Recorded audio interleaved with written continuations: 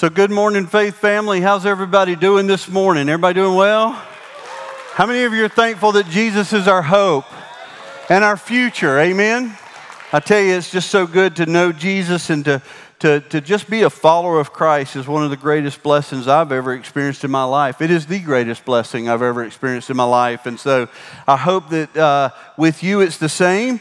Over the last couple of weeks, we have been talking about some very exciting things happening in the life of the church. We've been opening up a little bit more every week and just sort of moving through that process. And I tell you, it's been really great. But we've been talking about all the things that are happening in the life of the church. One being that our student ministry is up and running as VSU students arrived and as kids got back into school. One of the things that we did was relaunch our student ministry. And it's just been phenomenal to see. And in fact, if you have questions or you're wondering about student ministry, tonight is actually Parents' Night. And so parents, you get to come and be a student tonight, to be a part of student ministry and to see what's going on and just to hear what's coming down the road there a little bit. But also our children's ministry is open back up. I was talking to Holly this morning, and she was just saying that more and more volunteers are just excited about coming back. And even some that had sort of taken a break have already said, you know what, I'm ready to get back in. I miss those kids. And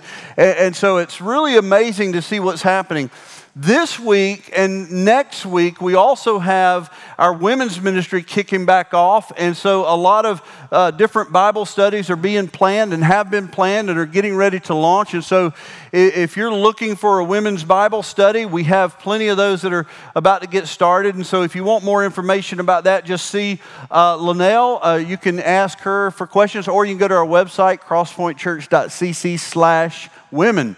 And so you can find out all the happenings there for our women's ministry. Just a lot of excitement, a lot of life change. We've seen baptisms of new believers. I was meeting this past week with an 11-year-old girl who just recently gave her life to Christ. And so she came in and wants to be baptized. And so it's just exciting to see the life change that's happening. And we even have another baptism of a young man in the second service here today. But it's just, God is really moving, and God is so awesome, and it's just wonderful to be a part of what God is doing in this place. I want to invite you to go ahead and turn with me to Matthew chapter 6.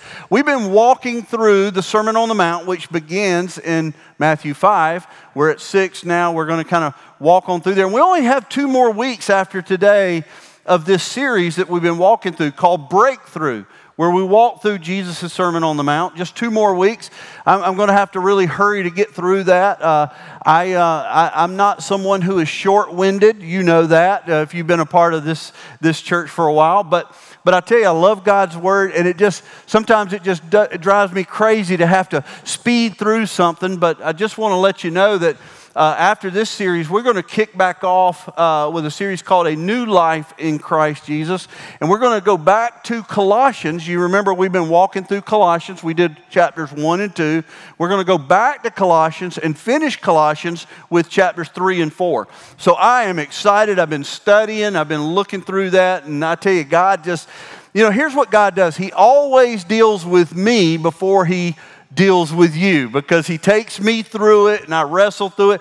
And sometimes I'm like, I don't know, Lord. I don't like hearing it. I don't know if anybody, but that's the way God's Word is, isn't it? It's sharper than a two-edged sword, and sometimes it's convicting. And so, but I love that. There's nothing that scares me about conviction, because that just reveals to me the presence of the Holy Spirit in my life. Amen. And so I tell you, I love that. I love just going through God's Word and studying. I got to quit talking because I got to pray, and we got to dive into this message, or we'll be here all day. So let's pray together, and then we'll dive into the Word here. Father, we thank You for this day. We thank You, God, for just an amazing time of worship this morning, where we get to lift up our voices to You in praise and adoration and just true worship, God. And Lord, just love You for all that You are. And Father, we celebrate our Savior Jesus Christ and all that He accomplished on the cross for us and for our behalf. And Father, it's just wonderful to know that we can call our Savior Jesus Christ our hope. Lord, we love you so much. We pray that as we dive into your word this morning, God, that you would just help us to set aside those distractions that may exist in our life. We love you and praise you in Jesus' name. Amen.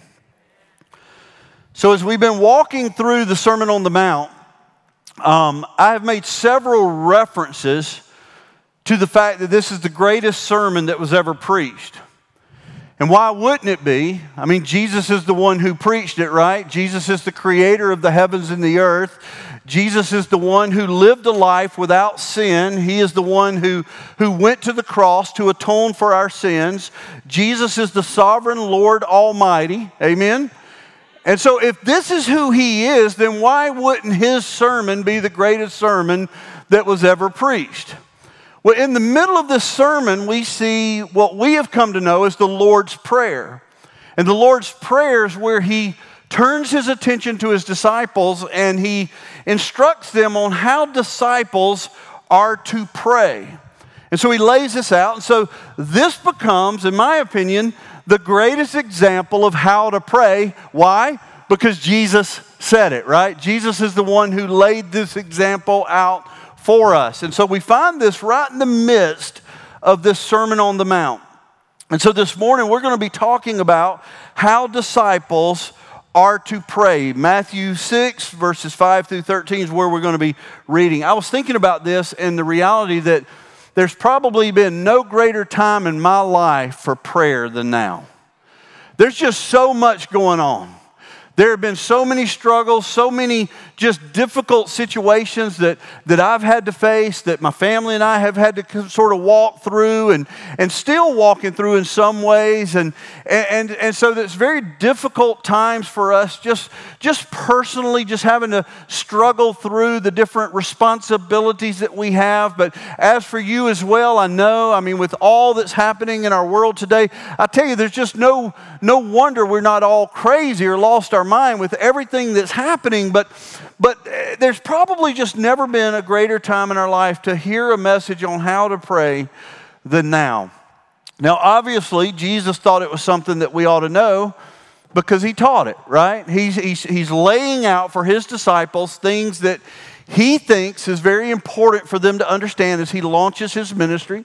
You remember he's gone up on the side of a mountain, he sat down, he's opened his mouth, and he's begun to preach, and his disciples are at his feet, and they're there to learn what it is to be a disciple. You know, Jesus is laying it out there. Here's what you need to know. This is discipleship 101. This is what Jesus is doing.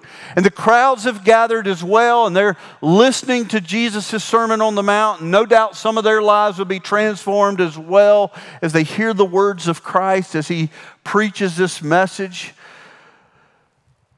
But prayer is one of those things that we see Jesus take great attention to as he continues in this lesson.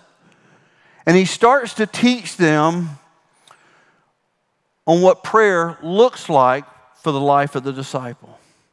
I believe that sadly, in today's Christianity, many Christians just don't know how to pray.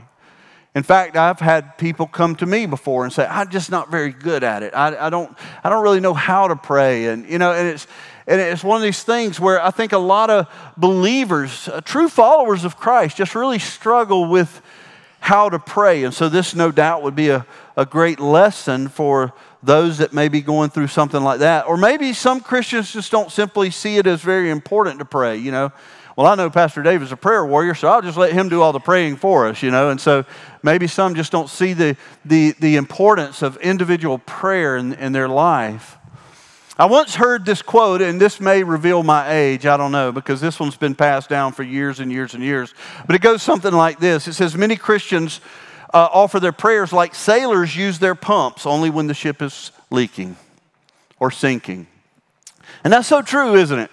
Even as believers, I mean, there are times in our life where we sort of get into the routine of life and maybe things are going well. And as we're going through life, we just kind of start, boasting maybe in our own accomplishments. And we forget that we're so dependent on the one who is our hope, Jesus Christ.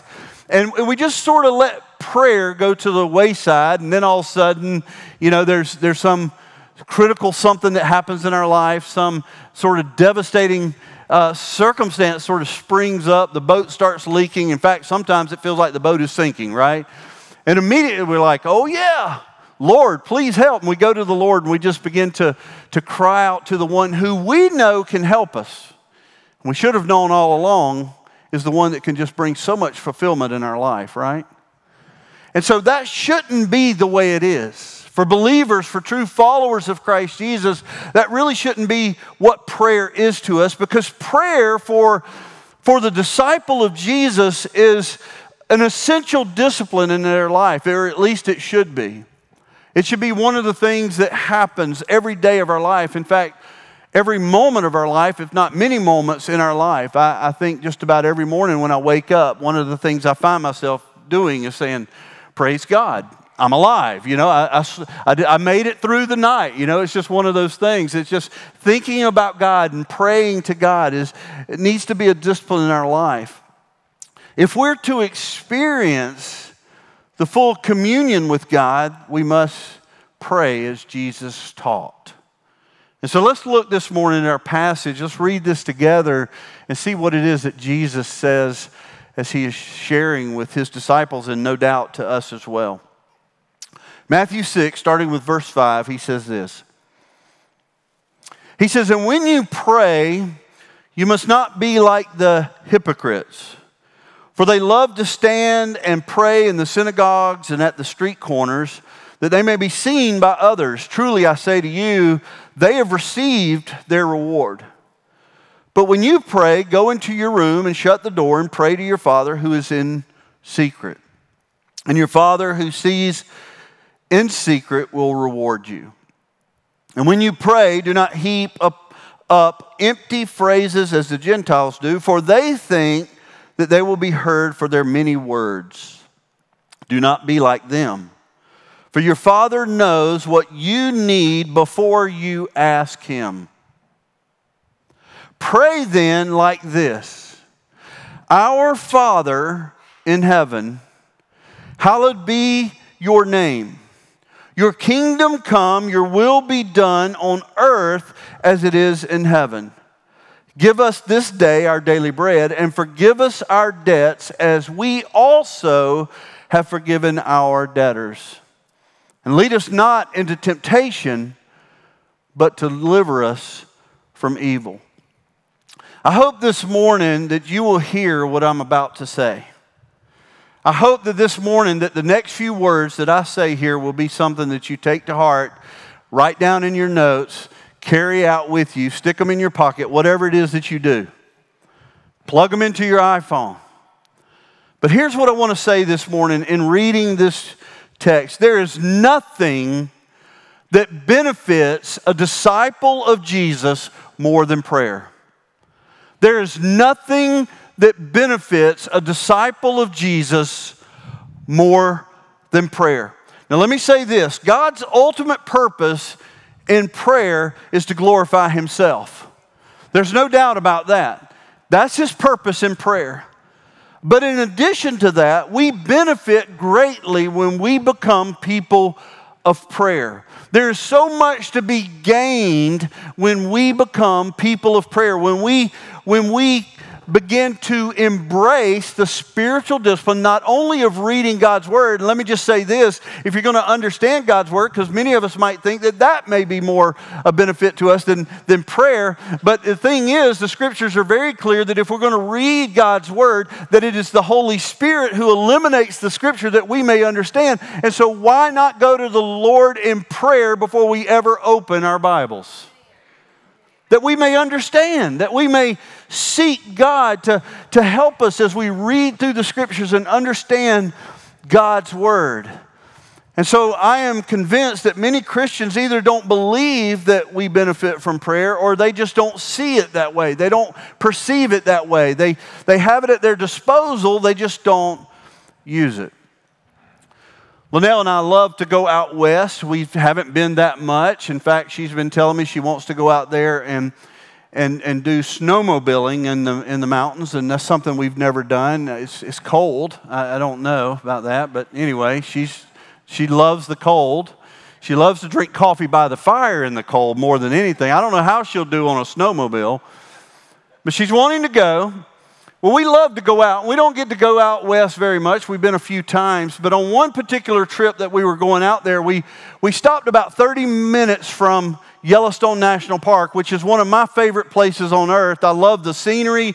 I love the spectacular views. I love the mix of wildlife. I mean, it looks like you're in a zoo. I mean, there's so many animals everywhere. And so it's really a remarkable place. And so as we were approaching this Yellowstone, we stopped about 30 minutes out to fuel up and get gas. And so as I went in to buy a few snacks or whatever it is we were doing there, I was talking to the cashier, and she said to me, "You must be headed into Yellowstone," which she must say to every visitor because she's just 30 minutes away, and we're headed that way, right? And so she says to me, "You must be headed to Yellowstone." I said, "Yeah, I love it. I've been there before. We're going to do some camping. It's going to be awesome. We're hoping a grizzly doesn't get us," but those kinds of things. And she says to me, "Well, I've never been." And I couldn't believe it. I thought she was lying. She had to be lying. I mean, Yellowstone National Park. And she must have seen the surprise on my face. I said, "Are you serious? I mean, you're 30 minutes from there. We travel thousands of miles to get there. It's the most beautiful place I've ever been to. You've never been?" She said, "I've never been. We've just never gone as a family." And I couldn't imagine that would be a reality in anybody's life that lives so close. I'd be there every weekend. But as I was thinking about that, I thought that's kind of like it is with us as believers sometimes, where prayer is just at our disposal. Prayer is just one of the most simple things that we could do. And we know that there are many believers who discipline themselves and take great lengths to be prayer warriors, to come to the Lord in prayer every single day of their life. But there are others who just have it at their disposal and never use it. And so here, as we look at this passage, we begin to realize that Jesus sees this as very important. Now, you need to understand that in Luke 11, chapter 11, we see where the disciples actually asked Jesus to teach them how to pray. And so I think this morning, as we dive into this message and we really begin to look at it a little deeper, that maybe we need to this morning ask the Holy Spirit to teach us how to pray. I am so grateful that we have a prayer ministry that is meeting right now as we gather in this worship center in another room to lift us up in prayer. And I'm hoping that they are praying for us this morning to be impacted by a holy and righteous God who wants to do business in our hearts. And I know He does. That's what He does, right? And so this morning we dive into this. Now, Jesus lays out for them two examples on not how to pray, and this message is titled, "How Do Disciples Pray?" So I'm not going to spend much time here, but I do want to mention them. I think it's important. He starts off and he first says in verse 5, he says, "When you pray, you must not be like the hypocrites." And then he also says in verse 7, "When you pray, do not heap up empty phrases." And so, again, we won't dive into this. We just simply don't have time. There's so much more that I want to talk about here this morning. But, and I believe that most of these are pretty crystal clear. They're self-explanatory. But I will say this about them both, these verses, that both deal with not being genuine, not being who you are, trying to be someone you're not. And I think about people that may find themselves as hypocrites who offer up prayers and people who just sort of lift up empty phrases to impress other people. Maybe what they're doing is not prayer at all anyway, because they're more concerned about self than God, or more concerned about others and not God. But that's not what we're here to talk about.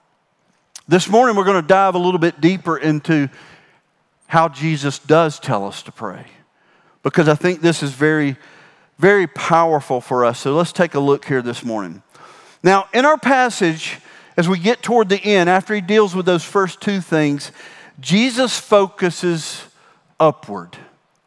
Jesus focuses upward, and this is very important for us. In fact, he gives us three sort of examples of an upward focus or a vertical vertical focus, thinking about God in our prayers, thinking about who He is, thinking about what He's done, all of these things. And so Jesus says when you pray, He says pray like this. Now I want you to listen to these words. He says, "Our Father in heaven, hallowed be your name." Our Father in heaven, hallowed be your name. Now, we must not miss the importance of Jesus addressing God as Father. This is huge.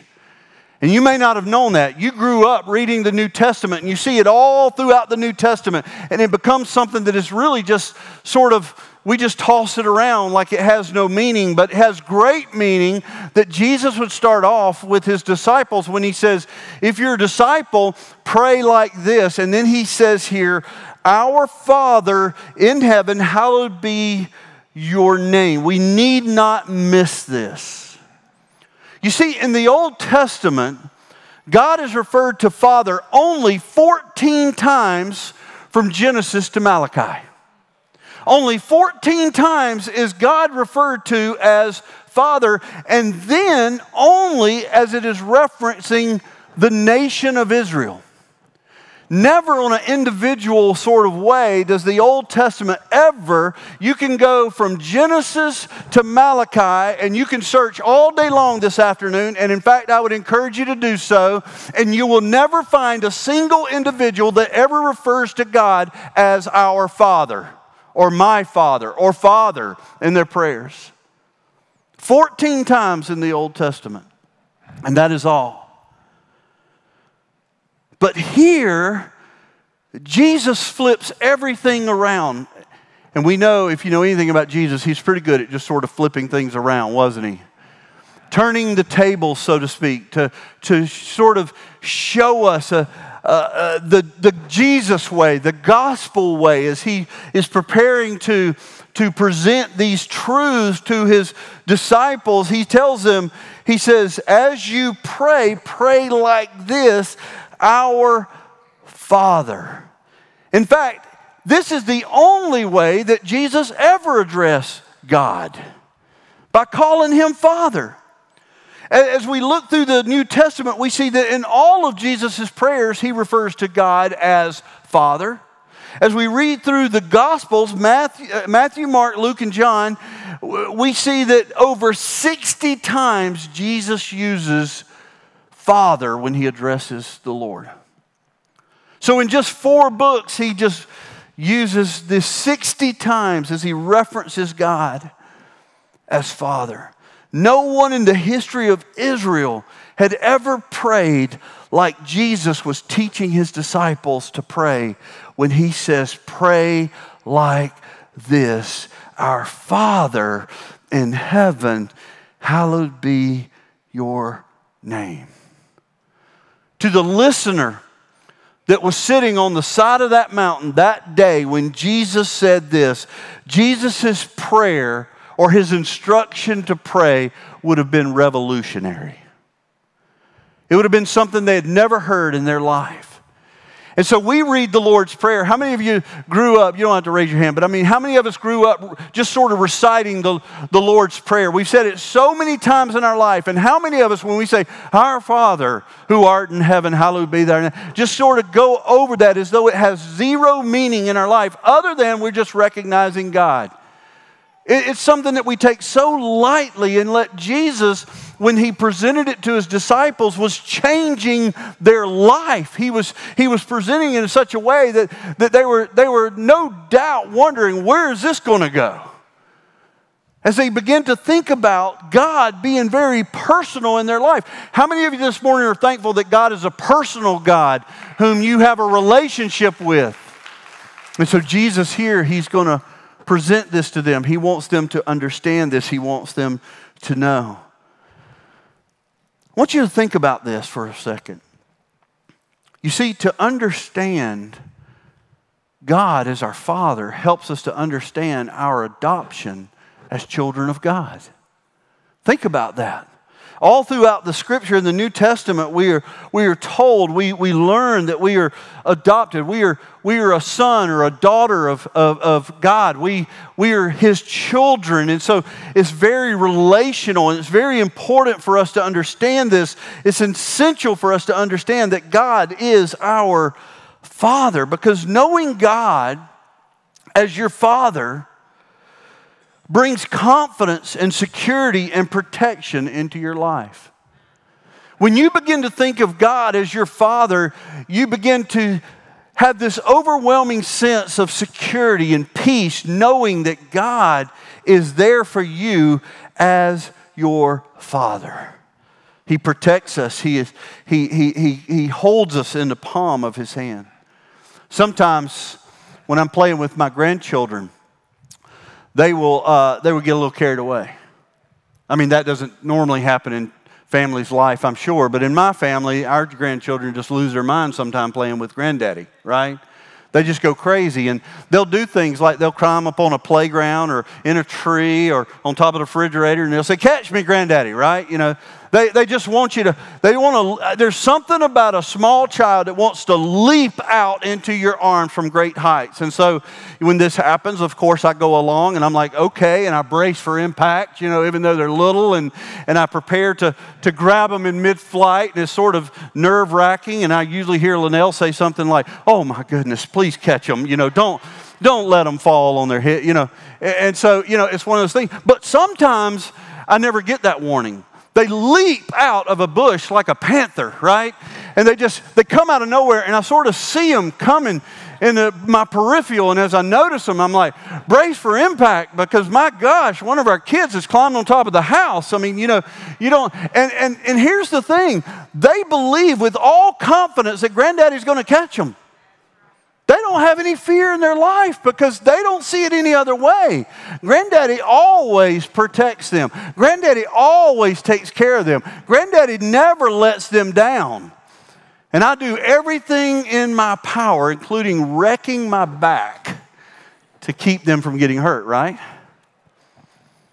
Knowing God as our Father instills that kind of confidence.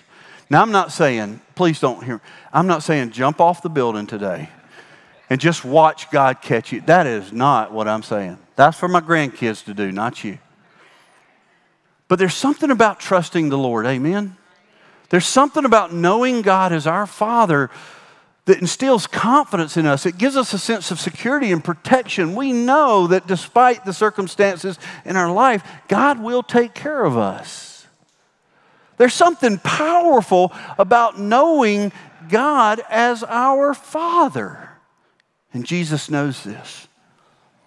Knowing God as our Father also helps us to be confident in grace, mercy, and forgiveness. Something that we also are very grateful for. Amen? Grace and mercy. Receiving that which we don't deserve. Not receiving that which we do deserve, right? That's grace. That's mercy.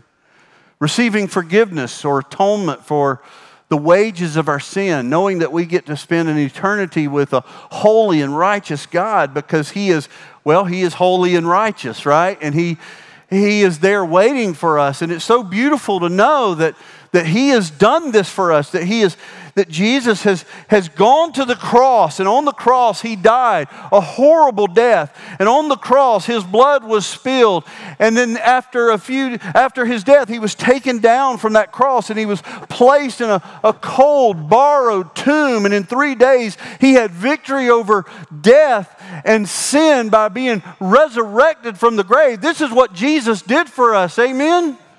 This is what He did. And knowing God as our Father helps us to have the confidence that we rely on, the grace, the mercy, and the forgiveness. You see, knowing God as Father allows us to approach God when we're in need of forgiveness. And so this idea that God is our Father, our Abba Father, the reality that this is who He is one of the most healing doctrines in all of Scripture. To know your Lord and your Savior as Father is healing. One of the things that Jordan mentioned when they were leading us in worship is he says, I don't know what you've walked in with. And some of you have walked in to this place in need of healing. And there's something about going to the Father that helps everything. I want to encourage you this morning to maybe allow prayer to be the starting point if what you walked in here is indeed something that needs attention, that needs grace, that needs mercy, that needs forgiveness, that needs hope. Turn to the Lord in prayer. So next, what we see, so Jesus, he focuses upward. He gives us these three examples. But then what he does next is he begins to focus on our well-being. In other words, he sort of directs, he sort of spoke of the vertical, now he speaks of the horizontal, right? He begins to speak to us to help us to understand what it is that we need to understand about how prayer can bring about one of the greatest blessings in our life. He continues in his prayer in verses 11 through 13. Jesus says, also, when you pray, pray like this. He says, give us this day our daily bread. And forgive us our debts as we have also forgiven our debtors. And lead us not into temptation, but deliver us from evil. And so Jesus here, he mentions three things that we can pray for concerning our needs. First and foremost. And here when he says, give us our bread, our daily bread, he's no doubt speaking of those physical and spiritual needs that we have as followers of Christ Jesus. There's nothing wrong with you asking God for what you need in your life. He already knows that you will. He desires that more out of your life. And so as we read through this, we begin to see that Jesus says, ask him for your daily needs. He goes on, he says, ask him for forgiveness. This is something that is so critical to you. Forgive us of our debts, of our trespasses, of our sins. Forgive us, Lord, as we even forgive others. And then he goes on to say, pray for protection. Pray that God would not lead us into temptation, which he never will, but deliver us from evil, because we know that there is an enemy who does want to destroy our life. And so here, Jesus says, it's important that you know that God cares for your needs. It's important that you know that God cares. Listen to this now, that God even cares for the little things in your life. Even the little things. Do you hear that? Not just the big things. Even the little things. You say, well, Pastor David, I don't sometimes feel like he hears my prayers or he cares for the little things. When verse 8 of this passage that we're looking at, in this text that we're looking at, he says this is the word of God. We know it to be true. We know it to be errant, right? And so here he says this. He says, for your Father knows what you need before you ever ask. It's good to go to the Lord and pray for that which you need. But he knows about it before you. Here's what I would even argue, that he knows about it before you even thought of it as a need in your life. He saw it coming, listen to this, before you were born. You were in your, okay, it's time to quit. I got 3 minutes according to my phone. But I'll wrap it up. I don't know, maybe we just need to hold the second service back and just keep on. I mean, this is good stuff.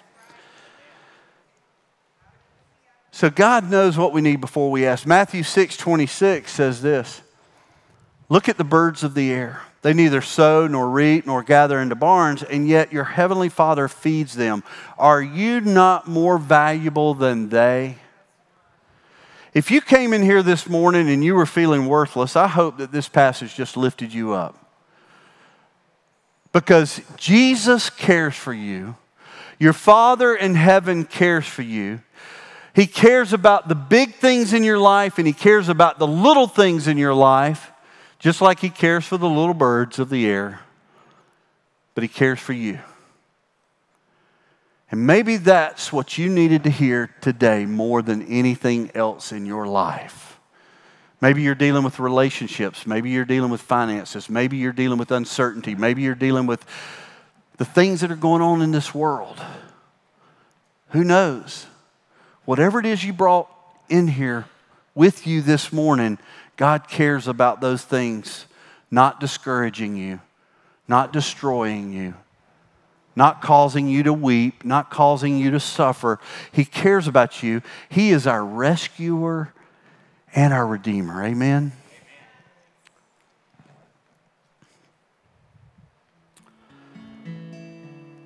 You know, Jesus, when we look at him in the Gospels and we hear about him in the epistles, we're always seeing that Jesus cared greatly for people.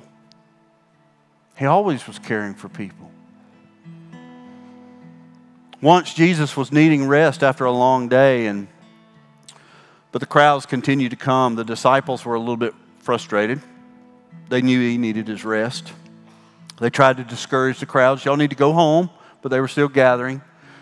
And they come to Jesus and they say, these people want something to eat and we have nothing to give them. And he says, feed them. And they're like, well, I don't think you heard us. We're down to just 5 loaves of bread and 2 fish, and it's not going to happen. And Jesus says something really powerful. He says, bring them to me. We know why he said, bring them to me, because Jesus was, it said in the scriptures also that he had compassion for them. We see one of the greatest miracles in the scripture where Jesus fed 5,000 with just 5 loaves of bread. 5 loaves of bread and 2 fish. Jesus was always caring for people. Now, before I run out of time, and I know some have already thought I have, I'm just picking on you this morning. I think that was awesome. Thank you for contributing to our message here this morning. It was fun. And actually, mine has said I've run out of time as well. But before we just absolutely run out of time, because I've never really paid much attention to that anyway, right?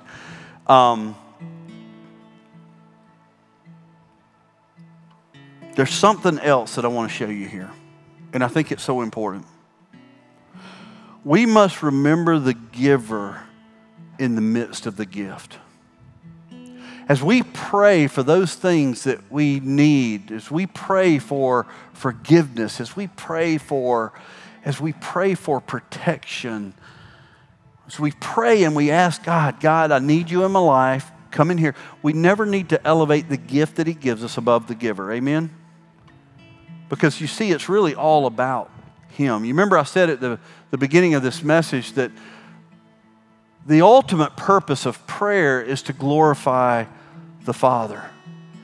Through our prayers, as we pray to God, as we seek him, we are ultimately bringing glory to God, because there is nothing in that moment of our life as we stand before God, whether it's in our prayer closet very privately or in the midst of a Bible study where we're publicly praying in a small group, or whether it's here on stage as we lift up our voices in prayer.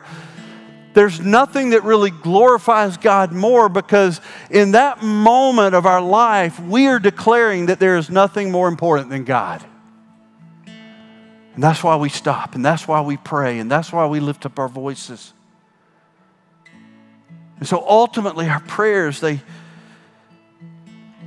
glorify God. God is a God of provision. That's why Jesus says you can turn to him in need. God is a God of pardon. That's why he says you can turn to him in forgiveness. And God is a God of protection. That's why he says you can go to him when evil is in your presence.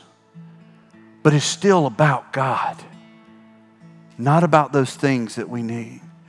And although nothing benefits us more than prayer, God's ultimate purpose is to be glorified in our prayer. There is no greater way that you can worship God than turning to God in prayer. Because it's you and it's him in that moment. John 14:13 says this, whatever you ask in my name, I will do it, so that the Father may be glorified and the Son. So think about what Jesus is saying. He says, whatever you pray, whatever you ask in my name, true, he is the giver of all life. He is the one who can bless beyond measure. But he says, if you go to him and you pray and you pray and you ask God, whatever is asked in my name, I will do it, so that what? Not that you would be blessed, even though you will be blessed, but that the Father will be glorified in heaven. Let us never forget that it's not the gift that matters as much as the giver. Someone once said this. They said, true prayer brings the mind to immediate contemplation of God's character, and it holds it there until the believer's soul is properly impressed. Man, I love that. You see, the mind contemplates God in prayer while the rest of you just sort of waits. Isn't it remarkable how the mind does that? You just start thinking about things, and all of a sudden you just get this overwhelming sense of blessedness. Right? The soul catches up with the mind. I love that. And so just like true worship, true prayer always focuses on God's glory, not just man's need. So this morning, I hope that you can take something away with you as you prepare to leave here. In just a moment, we're going to lift up our voices in song. But more importantly, I hope and I pray that as we finish out these last few moments in worship, that you'll remember to keep your eyes on the author and the perfecter of your faith, the Lord Jesus Christ.